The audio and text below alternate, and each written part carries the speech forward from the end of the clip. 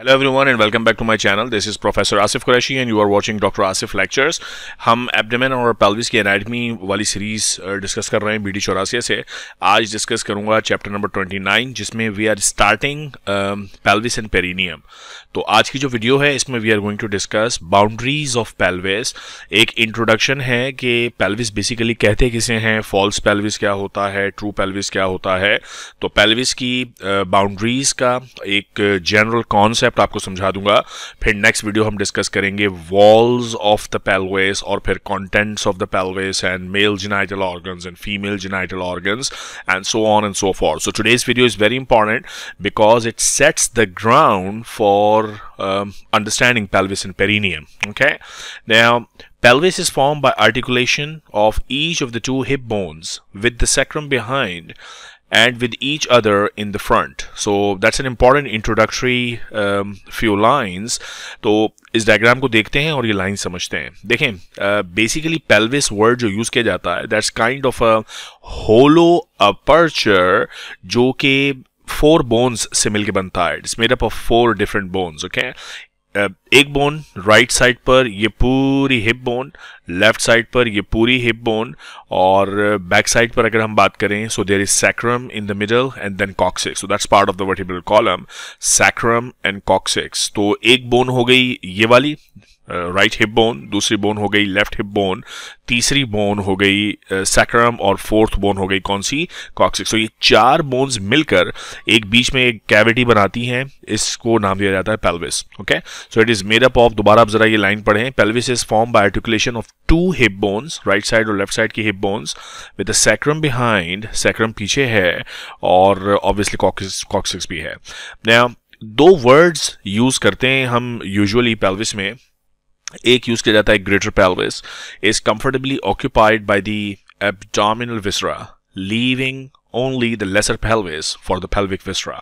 Now we have to understand कि ये 2 terminologies क्या हैं. ठीक है, एक को कहते हैं greater pelvis या false pelvis या दूसरा कहलाता है true pelvis या lesser pelvis. So again if you look at this diagram, बल्कि let me show you the 3D stuff. 3D देखते हैं यहाँ पर. So ये right साइड की हिप बोन है, ये लेफ्ट साइड की हिप बोन है, ये बैक साइड पे आप देख रहे हैं सैक्रम और कॉक्सिक्स. ठीक है, दोनों हिप बोन्स जो हैं, ये यहाँ पर जो लाइन बन रही है हिप बोन की, ऑल दिस लाइन, ये राइट साइड पे, फिर ये प्यूबिस सिम्फिसिस कंप्लीटली और फिर ये लेफ्ट साइड पे. तो ये जो पूरा पीछे सैक्रम, ये जो पूरा एक गोल दायरा बन रहा है, इस लाइन को हम नाम देते हैं पेल्विक ब्रिम. ये आपने यहाँ देख लेना, this is the pelvic brim. Okay, ये जो मेरा इस वक्त cursor move कर रहा है, that's the pelvic brim. So pelvic brim is made up of the superior part of the pubic symphysis, then this part of the hip bone and then the right hip bone and at the back is the sacral promontory. तो ये पूरा जो दायरा बनता है that is called pelvic brim. इस pelvic brim के ऊपर का जितना भी पार्ट है, यानी all this part and this part, यहाँ पे abdominal viscera होता है. और इस pelvic brim के नीचे का जितना भी हिस्सा है, this is all called the true pelvis या lesser pelvis.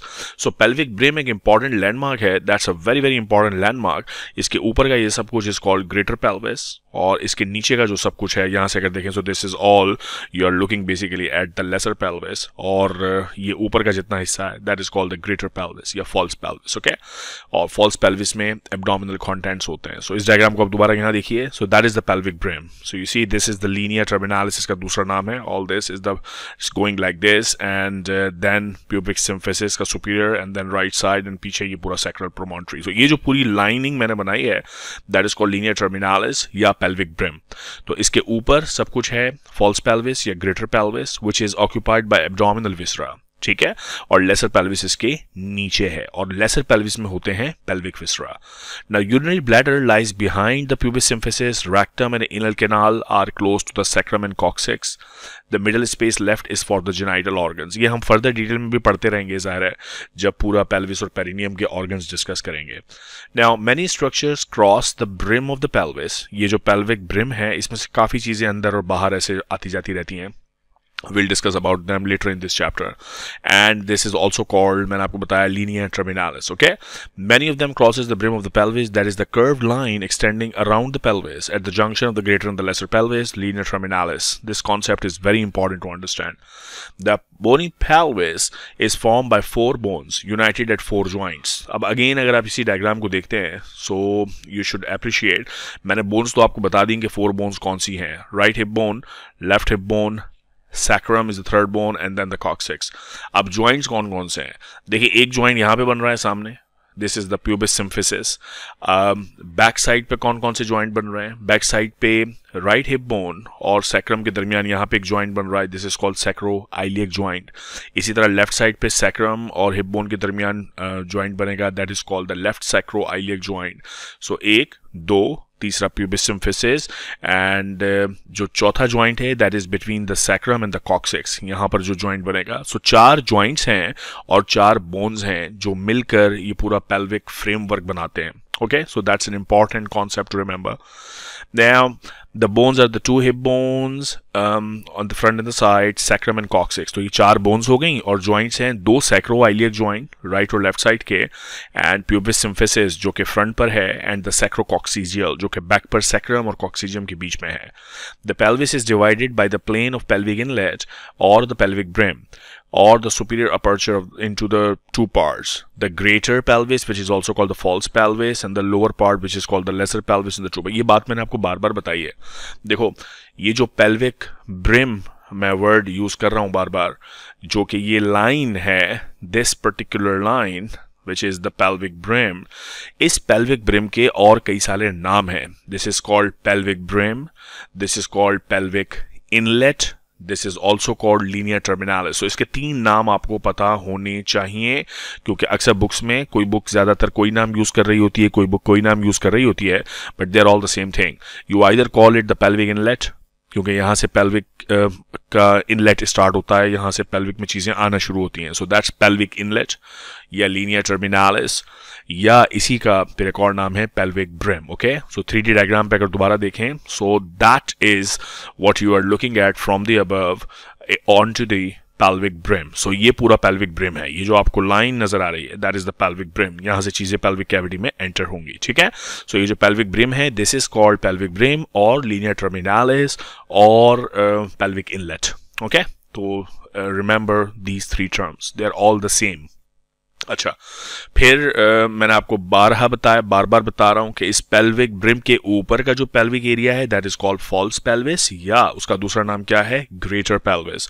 और इस पेल्विक ब्रिम के नीचे का जो एरिया है that is called true pelvis. True pelvis इसलिए क्योंकि उसमें वाकईतन उसमें रियली पेल्विक ऑर्गन्स मौजूद होते हैं, और जो ग्रेटर या फॉल्स पेल्विस है तो वो पेल्विस का पार्ट, लेकिन उसमें एक्चुअली एब्डोमिनल ऑर्गन्स मौजूद होते हैं. ठीक है, so that's why it is called false pelvis and this is called true pelvis. सो ये concept they are high yield, क्योंकि आज के इस इंट्रोडक्टरी लेक्चर में ये जो बाउंड्रीज और फ्रेमवर्क समझ में आ जाएगा, तो आगे फिर इस पूरे फ्रेमवर्क में हम चीज़ें फिट करना स्टार्ट कर देंगे कि कहाँ पर कौन सा विसरल ऑर्गन है, रेक्टम कैसे फिट होता है, यूरिनरी ब्लैडर कैसे, ये सब तब समझ में आएगा जब ये कॉन्सेप्ट्स आपको क्लियर होंगे. ठीक है, so very very high yield, very very important video. So laser pelvis again contains the pelvic viscera and the greater pelvis contains actually abdominal viscera. Okay, so यहाँ तक बात हो गई. अब बात करते हैं जरा pelvic walls की और कुछ ligaments वगैरह, लेसर pelvis. Now, और अगेन लेसर pelvis क्या है, इस pelvic brim के नीचे नीचे की चीज है. The pelvic walls are made up of bones, ligaments, membranes and muscles. Okay, तो ये पूरी जो pelvic cavity है जो कि इस brim, pelvic brim या thoracic कह रहा हूँ, pelvic inlet के नीचे है, that is containing bones obviously, ligaments, membranes, उन सब के बारे में हम पढ़ेंगे one by one. Bony walls क्या हैं pelvic कैविटी की, या जब मैं वर्ड यूज करूं pelvic कैविटी तो आप समझ जाइएगा I am talking about the lesser pelvis which is also called the true pelvis. So we are talking about basically, अगर इस डायग्राम में देखें तो इस लाइन से नीचे का जो पार्ट है उसके लिए अब हम डिस्कशन आगे कर रहे हैं, which is the true pelvis. Okay, now the true pelvis में बोन्स कौन कौन सी हैं? Anteriorly is the pubis symphysis, obviously pubis symphysis is the anterior part. Posteriorly is the sacrum and the coccyx. On each side are the pubic rami and the ischium. Okay यहाँ इस diagram पे भी समझ में आ रहा है, मैं 3D भी आपको मॉडल दिखा देता हूँ। देखें, ये है पेल्विक इनलेट, हम इसके नीचे की बात कर रहे हैं, तो नीचे जो कैविटी है उसका नाम क्या हो गया, ट्रू पेल्विस या लेसर पेल्विस। तो उस लेसर पेल्विस की एंटीरियर बाउंड्री है प्यूबिस सिम्फिसिस, पोस्टीरियर बाउंड्री है सैक्रम एंड कॉक्सिक्स, और लेटरल बाउंड्रीज में ये प्यूबिक रेमाई और ये ईशियल ट्यूब्रोसिटी और ईशियल रेमस। तो ये जो पूरी ईशियम और ट्यूब्रोसिटी, ईशियम की और प्यूबिस का रेमस, सो ये जो पूरा प्यूबिक अपर्चर और आर्च और ये सिस्टम यहाँ पे बन रहा है, this is all on the lateral side. अगर आप डायग्राम यहाँ देखें, सो see this is the thoracic inlet, इसके नीचे के एरिया की हम बात कर रहे हैं। तो उस नीचे के एरिया का फ्रंट पोर्शन क्या है, प्यूबिस सिम्फिसिस, बैक पोर्शन क्या है, सैक्रम एंड कॉक्सिक्स, और लेटरल साइड पे ये प्यूबिस का रेमस है और ये ईशियम है, ईशियम और ईशियल ट्यूब्रोसिटी, ठीक है। यहाँ पे भी लेटरल साइड पे, लेफ्ट साइड पे। तो आपको वॉल्स पता होनी चाहिए ट्रू पेल्विस की क्या है, they are very important. Then you should know what are the ligaments and the membranes. Now, obturator membrane closes the greater part of the obturator foramen. So, obturator ये जो ये pubis symphysis और ये pubis का ramus और यहाँ से ischium, इनके बीच में ये जो फोरामेन बनता है, that is called obturator foramen. इस डायग्राम में अगर मैं आपको दिखाऊं, so here that one is the obturator foramen. इस ऑब्टुरेटर फोरामेन में ज्यादातर एक मेम्ब्रेन भरी हुई होती है, that membrane which is called obturator membrane. So it kind of almost फिल्स it, बीच में एक छोटा सा गैप रह जाता है, ठीक है। Now sacrotuberous and sacrospinous ligaments, very important ligaments, and they bridge the gap between the hip bone and sacrum and convert the greater and the lesser sciatic notches into the foramina of same name. So ये यहाँ पे एक gap बना था which was called the obturator foramen, उसको किसने भरा है, obturator membrane ने। अब ये जो हिप बोन है उसको अगर लेटरल साइड से देखें तो ऊपर एक ग्रेटर शियाटिक फोरामेन बनता है और नीचे एक लेसर शियाटिक फोरामेन बनता है।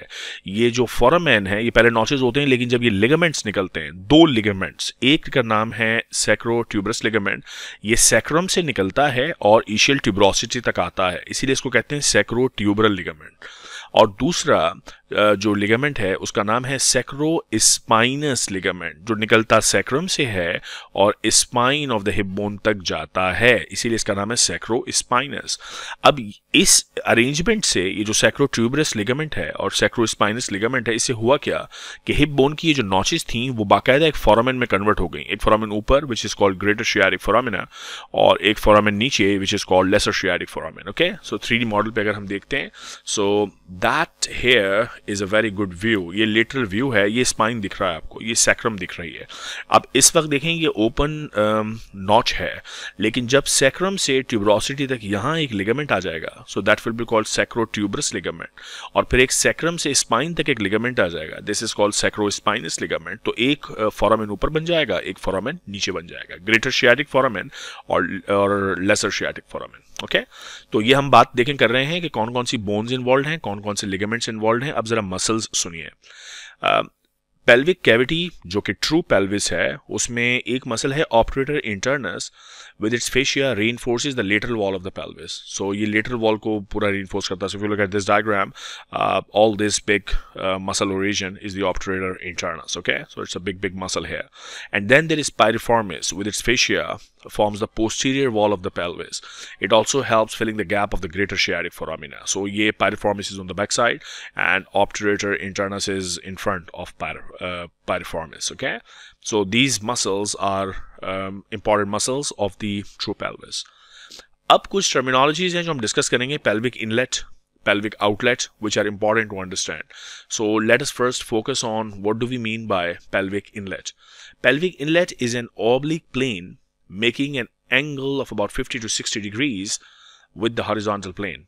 It is bounded posteriorly by the sacral promontory, anteriorly by the upper margin of the pubis symphysis, and on each side by the linea terminalis. इसमें मैं कोई नई चीज़ नहीं बता रहा, आपको बार बार मैंने यहाँ पे बताया इस डायग्राम पर कि if you are looking at the whole pelvis like this, तो ये जो पूरी लाइन बन रही है, इस पूरे को हम नाम देते हैं, इसके 3 नाम हैं जो आपने याद रखने हैं। मैं बार बार आपको बता रहा हूँ वो 3 नाम। एक नाम तो इसका था लीनिया टर्मिनालिस, एक नाम इसका था pelvic brim if you remember, और तीसरा नाम इसी का था pelvic inlet. So that's the pelvic inlet. और अगर इस pelvic inlet की मैं बात करता हूं तो anterior side पर क्या है? Superior margin of pubis symphysis. Lateral side पे क्या है? Linea terminalis. और posterior side पे क्या है? Sacral promontory. तो ये सारा कुछ मिलकर आपस में बना देता है pelvic inlet. ओके अब ये जो पेल्विक इनलेट है ये इसका एंगल अभी मैं समझाता हूँ what does that mean. Linear terminalis includes, ये बात हो गई हमारी. The pelvic inlet is heart shaped in the male and is widest in its posterior part. In female it is Oval and widest more anteriorly. सो ये mail और female differences याद रखने हैं आपने पेल्विक इनलेट के. Posteriorly, the inlet is indented by the sacral promontory, more so in the male than the female. So, look at this diagram for example. So, the inner one, which is more heart-shaped, is the pelvic inlet of a male, and the outer one is the pelvic inlet of a female. इस diagram में देखते हैं what do we mean. So, if you look at here, that looks more like a heart-shaped. So, I assume that this is a pelvic inlet from a male body. Okay, right. अब angle की जो बात की थी, so this is a lateral view. ये side से हम देख रहे हैं, चीज़ों को इमेजिन करने की कोशिश करें. A person is standing on his side pose में खड़ा हुआ है. ठीक है, साइड पोज में ये देखें अम्ब्लाइकस नजर आ रहा है. ये इसकी पूरी सैक्रम है तो ये बैक साइड होगा. So this is the back of the person, this is the front of the person. Okay, और ये नीचे प्यूबिस सिम्फिसिस है. तो सैक्रम का जो स्टार्ट है which is what we call the sacral प्रोमोंटरी area, यहाँ से अगर एक लाइन ड्रॉ करें to the superior part of the pubis symphysis, तो ये बेसिकली एंगल है पेल्विक इनलेट का. So that's where the pelvic inlet is lying. So pelvic inlet is actually eight an angle of 50 to 60 degrees, okay, from the horizontal line. तो ये pelvic inlet का concept आपको पता होना चाहिए. It's not a 90-degree transverse lying structure. It's eight an angle of 50 to 60 degrees with the horizontal plane.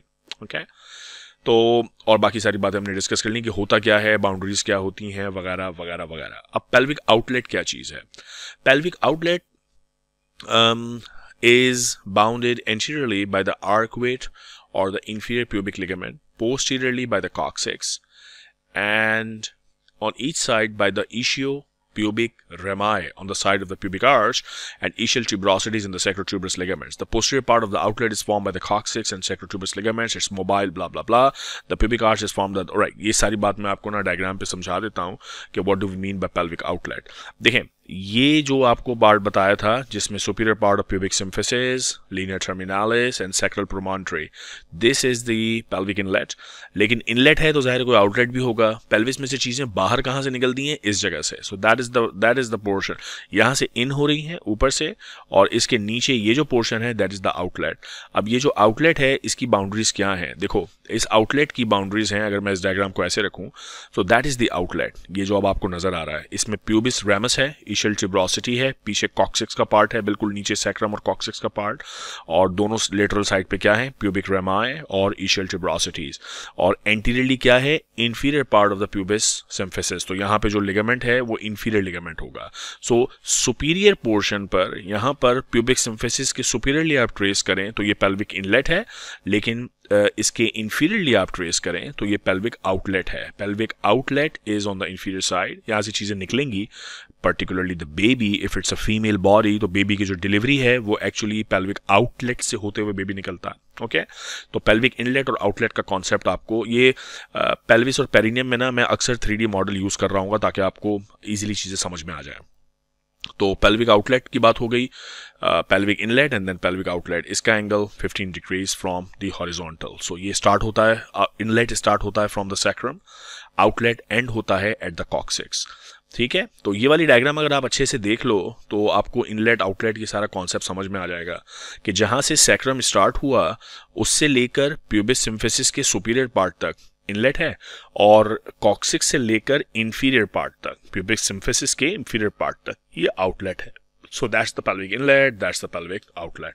Okay, right. अब आगे बात करते हैं कुछ clinical important concept. The pelvis is a basin. Basin की तरह की एक चीज है, जैसे पानी का सिंक होता है ना, with its various walls and many openings. The posterior wall contains 5 pairs of anterior sacral foramina. क्या मतलब हुआ? मैं डायग्राम दिखाता हूँ आपको. इधर एक है अच्छी डायग्राम. Okay, किधर गई किधर गई किधर गई. So this, for example, if you look here, this is the posterior wall of the pelvis, और ये sacrum है ना.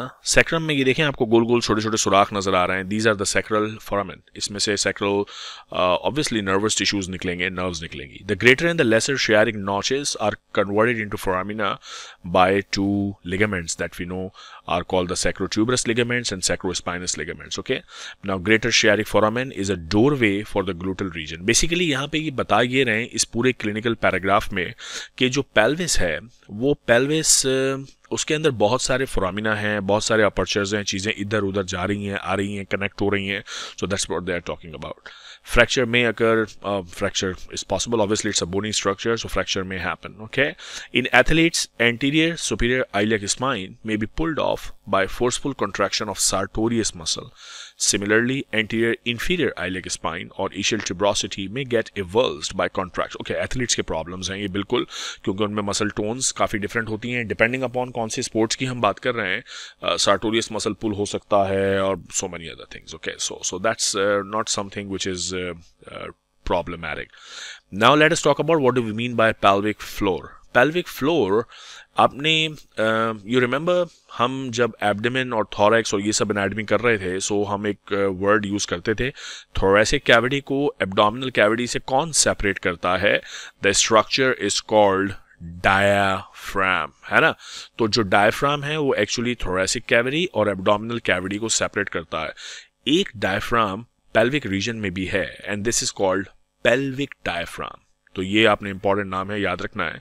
And it is made up of muscles and the muscles are levator एनाई muscle and coccygeus muscle. Now ये जो levator एनाई और coccygeus muscle हैं, they kind of make the floor of the pelvis. इसके बारे में हम नेक्स्ट वीडियो में पढ़ेंगे कि how the floor of the pelvis is formed. But इस वक्त सिर्फ इतना याद रखें कि पेल्विस के फ्लोर पर जो मसल्स हैं उनको कलेक्टिवली कहते हैं पेल्विक डायफ्राम. और कौन कौन से उसमें मसल्स मौजूद हैं? Levator एनाई and coccygeus. Okay, now these muscles are very important because in muscles को कुछ चीज़ें ट्रैवर्स करती हैं और पेल्विस से नीचे पेरिनियम की तरफ जाती हैं. तो हम कुछ एक दो नाम अभी फॉर एग्जांपल देख लेते हैं. जैसे यूरेथ्रा है, यूरेथ्रा इन मसल्स को क्रॉस करके पेरिनियम में जाती है. एनल कैनाल है, वजाइना है. वजाइना है तो इसका मतलब पूरा बेबी जब डिलीवर होगा तो इस पूरे पेल्विक डायफ्राम से गुजरेगा. So if you are looking here तो बेबी का पूरा कोर्स होगा ना. देखें फ्रॉम द यूट्रस, तो पूरा जब यूट्राइन कॉन्ट्रैक्शंस होंगी, so the baby has to go like this. So in order to get out of the body obviously it has to split the pelvic diaphragm. Okay, और ये हम सब चीज़ें पढ़ेंगे, डिस्कस करेंगे. Now pelvic floor is formed by two gutter shaped levator ani muscles, blah blah blah. ठीक है, इसमें कोई ऐसी बात नहीं है जो मुझे अभी डिस्कस करनी है. इसमें वजाइनल वॉल एंड डिलीवरी की बात हो रही है और डिलीवरी के दौरान. So if we look at this diagram for example, this is how the head of the baby comes out of the vagina. And sometimes अच्छा होता बेसिकली ये है कि ये जो मसल्स हैं ना, लिवेटर एनाई और कॉक्सीजियस मसल्स, इन मसल्स को स्प्लिट करके ऑब्वियसली बेबी ने बाहर आना होता है. ठीक है, द ऑक्सीपिट मूव्स डाउनवर्ड्स, ये बेबी का ऑक्सीपिट है, and forwards reaches below the angle of इतना angle not important for you to remember. Then the head passes through the anterior हायरस of levator एनाई. So levator एनाई muscle का जो एंटीरियर हायरस है उसको ये widen करके पेरिनियम में जाता है और फिर डिलीवर होता है. सो समटाइम्स ऐसा करने में मुश्किल होती है तो एक इंसिजन लगा देते हैं, कट लगा देते हैं, ताकि ये जो पूरा वजाइनल एरिया है इसको थोड़ी जगह मिले एक्सपैंड होने के लिए. This is called एपिशियोटमी. ओके, सो ये एक इंपॉर्टेंट क्लिनिकल पर्ल है. फिर कुछ इन्होंने बात की है अपेंडिसाइटिस का pen sometimes medial side of the Thai पे फील हो सकता है अगर अपेंडिक्स की पोजीशन पेल्विक है, क्योंकि पेल्विस में it will irritate obturator nerve. Then inflammation of ovaries may cause referred pain in the medial side of the thigh as well because of irritation of obturator nerve. So obturator nerve also supply the medial side of the thigh. So any irritation of the obturator nerve will be felt as an irritation at the medial side of thigh. Okay. Now second to fourth sacral nerves and coccygeal nerve can be anesthetized by any anesthetic agent by putting into the sacral canal. Now ये क्यों बात important है? Because this is called caudal anesthesia, which is used during the obstetric practices. Delivery के वक्त caudal anesthesia sacral canal में anesthesia put करते हैं to block 2nd to 4th sacral nerves. ठीक है? Now the pain in the sacroiliac joint is felt on pressing this nerve. अभी हम नहीं कर रहे, clinical examination में ये बात करेंगे. So that's all about these things. एक दो headings और रह गई हैं. Pelvic cavity. Now what we have been talking about is greater pelvis, lesser pelvis, walls of the pelvis. Pelvic cavity is continuous above with the abdominal cavity and pelvic brim and is limited below by the pelvic diaphragm. So ये limits हैं of the pelvic cavity. यानी जब ये word use हो pelvic cavity तो आपने ये समझ जाना है कि what we are talking about. So again look at feasible diagram such as this one, for example. Okay, so here we have the sacrum, this is the sacral promontory, this is the linea terminalis, anteriorly is the pubic symphysis. तो ये सारी जो pelvic cavity है, ऊपर इसके क्या होगा? Abdominal cavity. नीचे इसके क्या होगा? Obviously एक diaphragm होगा और उस diaphragm के नीचे के structure को फिर हम perineum कहते हैं. So अगर यहाँ देखें हम, so ये pelvic bones के बीच में जितनी cavity है, ये cavity जो आर पार नजर आ रही है इस वक्त black, this is all the pelvic cavity. और इस pelvic cavity में ऊपर किस चीज के साथ continuation है? Abdominal cavity के साथ. और नीचे यहाँ पर pelvic diaphragm होगा, levator ani muscles होंगे. उस levator ani muscles को हम कहते हैं that this is the lower limit of the pelvic cavity. क्योंकि levator ani muscles के नीचे का फिर जो मामला है वो कहलाता है perineum. ठीक है, तो ये एक important point है जो अभी से आपको याद रखना है कि levator ani is the lower limit of pelvic cavity. Okay. Right, I am trying to go slow ताकि आपको ये कॉन्सेप्ट एक दफ़ा अच्छे से समझ में आ जाए, क्योंकि नेक्स्ट वीडियोज़ में ना मैं ये एक्सप्लेन नहीं करूँगा कि फॉल्स पेल्विस क्या है, ट्रू पेल्विस क्या है. तो इट्स इंपॉर्टेंट कि आप लोग you pay attention here. Now the pelvic cavity is curved in such a way that first is directed downward and backward and then downwards and forwards. It is J-shaped. तो अगर आप diagram में देखें भी हम ना तो ये हमको नज़र आता है कि ये पूरी pelvic cavity है. So first it is going downward and backward and then it is going downward and forward. So ये इसकी डायरेक्शन है. ठीक है. मुश्किल तो नहीं हो रही समझने में ये बात. दोबारा देखो, ये इन्होंने यहाँ पे बनाई हुई है. So first it is going downward and backward, ये बैक एरिया है, and then backward and downward and forward. Okay, so this is the direction, J shape direction of the pelvic cavity. Okay, sometimes medicine is fun, है ना. But anyways, मैं कोशिश कर रहा हूँ आसान करके समझाऊँ. Now the pelvic cavity has unequal walls measuring only about 5 cm anteriorly but 15 cm posteriorly. ठीक है. It is more roomy and larger in females. Obviously females में बेबी को पूरा सेटल होना है, निकलना है, तो फीमेल का जो pelvis cavity है, pelvic cavity, it is much more roomier than room उसमें ज़्यादा होता है compared to the males. Now क्या क्या चीज़ें होती हैं pelvic cavity में? Pelvic cavity में जो greater pelvis है उसमें आपको पता है कि abdominal contents हैं, बट ये सारे कंटेंट्स पूरी पेल्विक कैविटी के आपको याद होने चाहिए. Sigmoid colon, rectum, urinary bladder, इन सब के बारे में हम डिटेल में पढ़ेंगे, बट इस वक्त सिर्फ नाम पढ़ लीजिए कि what are the contents of the pelvic cavity. ठीक है. अच्छा, फिर ये एक इंपॉर्टेंट हेडिंग है, structure crossing the pelvic inlet या पेल्विक ब्रिम. यानी कौन कौन से स्ट्रक्चर हैं जो ग्रेटर पेल्विस से क्रॉस होके नीचे की तरफ आ रहे हैं इनटू द ट्रू या laser pelvis. So there are so many names. अच्छा, ये नाम अभी मैं पढ़ के, और अभी सिर्फ पढ़ने का कोई फ़ायदा नहीं है कि मीडियन सैक्रल नर्व से पहले करते ये हैं कि इसको अभी छोड़ते यहाँ पर हैं. जैसे जैसे हम पेल्विस और पेरिनियम का कॉन्सेप्ट कंप्लीट करेंगे ये सब चीज़ें ऑटोमेटिकली कवर हो जाएंगी. आपको पता चल जाएगा जब हम internal genitalia of female discuss करेंगे तो आपको पता चल जाएगा कि ओवेरियन वेसल्स कैसे गुजर रही हैं यहाँ से. जब हम नर्व्स और ब्लड वेसल्स पढ़ेंगे पेल्विस की तो ये आपको समझ में आ जाएगा कौन सी आर्टरी कैसे गुजर रही है. अभी सिर्फ डायग्राम पे मैं दिखा दूँ, ये देखो ये गुजर रहा है, ये गुजर रहा है, ये गुजर रहा है, बात समझ भी नहीं आएगी. तो अभी वो कहते हैं ना कि मैंने आपको खोखा समझा दिया है कि पेल्विस का खोखा क्या है. सो दिस इज द खोखा ऑफ द पेल्विस, कि यहाँ पे पेल्विक बोन्स हैं, क्या स्ट्रक्चर्स हैं, एंटीरियर पोस्टीरियर बाउंड्रीज हैं. अब क्या क्या चीज़ें गुजरती हैं, आहिस्ता आहिस्ता जब इसको भरना शुरू करेंगे तो वो कॉन्सेप्ट खुद ब खुद समझ में आ जाएगा कौन सी चीज़ किधर बैठी हुई है. ओके, तो ये सारे 10, 11, 12 नाम ना अभी मैं पढ़ नहीं रहा. ठीक है. दैट्स बेसिकली इट यार. एक इम्पॉर्टेंट चीज़ थी, किधर गई? During child birth a women was given pudendal nerve block. एक अभी आपको मैंने ऊपर पढ़ाया था ना नर्व ब्लॉक जिसका नाम था caudal anesthesia. caudal anesthesia में कौन सी नर्व्स ब्लॉक करते हैं? सेकंड टू फोर्थ यानी second, third and fourth sacral nerves. उसे कहते हैं कॉर्डल एनेस्थीसिया। एक कहलाता है प्यूडेंटल ब्लॉक। प्यूडेंटल ब्लॉक करने के बाद भी ना लेबर में पेन हो सकता है, तो आपको ये पता होना चाहिए कि प्यूडेंटल नर्व कौन सी सेगमेंट्स को बंद करती हैं और क्यों पेन स्टिल फील होता है। सो प्यूडेंटल nerve actually arises from the ventral रेमाई of the same thing जो कॉर्डल में ऊपर हमने पढ़ा था, S2, S3 and S4 segments of spinal cord. It is a nerve of the perineum. It supplies all the muscles of the perineal space, including most of the skin and the mucous membrane of the perineum. तो चूंकि baby perineum में से deliver हो रहा होता है तो वहाँ ऑब्वियसली पेन फील होता है, तो ये प्यूडेंटल नर्व ब्लॉक अक्सर देते हैं।